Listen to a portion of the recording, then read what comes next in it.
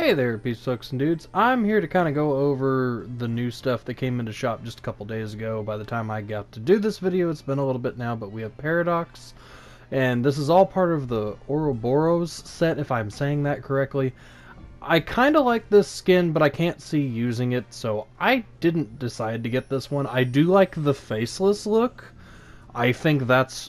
I think that's really interesting in the direction and the grand scheme of things to go.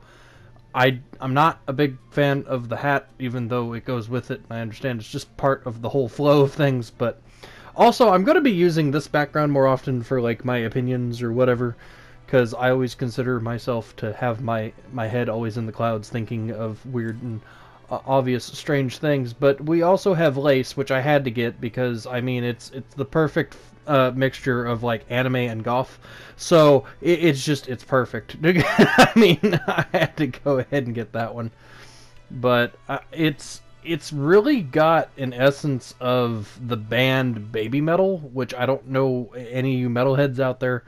You know, it really mixes, you know, basically what I just said. It mixes things of like anime and different culture like that, and with metal music and the more darker side of like Japanese horror and things like that. And I think it's amazing. So it really goes with it. And the bear even moves back and forth when you sit there and shake around. When you're jumping and stuff, it kind of looks like it's floating and levitating up.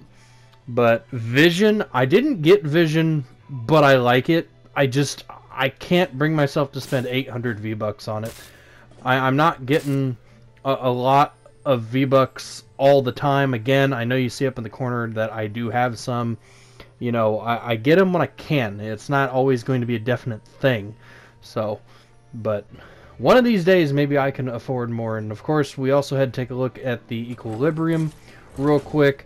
I actually had to go back. If you notice, there was a jump in things.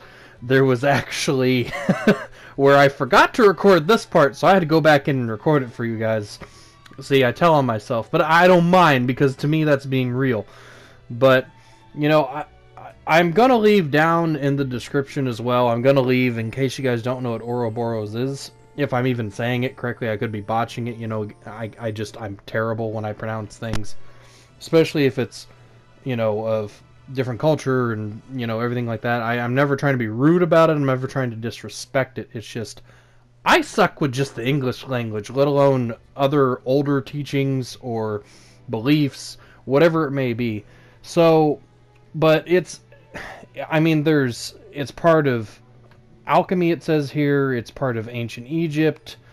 There's all different kinds. There's Nordic mythology in here, but it's basically a snake or dragon that is eating its own tail, and can also be in the infinity symbol. So a little bit of history. So go check it out, peace hooks dudes. Have a good day. Stay awesome.